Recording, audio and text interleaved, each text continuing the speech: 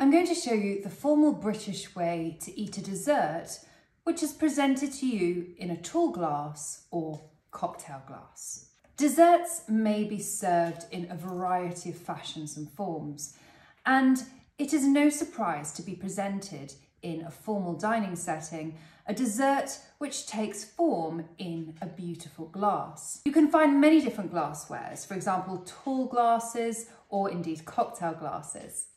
Everything from the Knickerbocker Glory through to the trifle may indeed be served in a cocktail glass. It's a fun way to make service at the dining table rather delightful. You will typically find that the dessert fork and spoon will already have been placed for service. This may have been brought to you through the meal depending on how many courses are being served.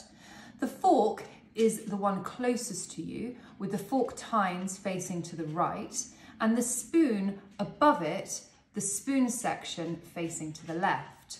This is how it would be presented in a formal setting before the dessert course is served. In a formal setting, one would always find a dessert fork and spoon. We would never use a spork, which is a combination of both, as this is only used in informal settings. In the continental setting, the fork is used to spear and then place the food into the mouth.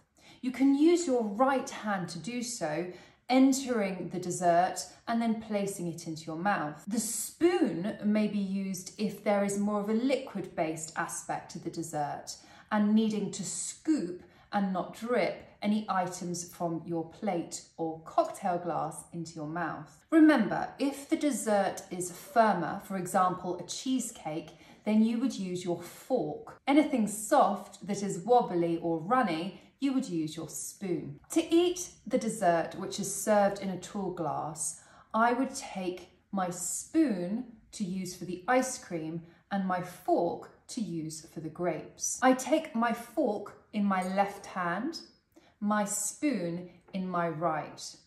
From here, I can spear the grape as I wish, gather some of the yummy ice cream and cream, and then place this neatly into my mouth to eat. If you don't need the spoon, this can be rested down onto the plate.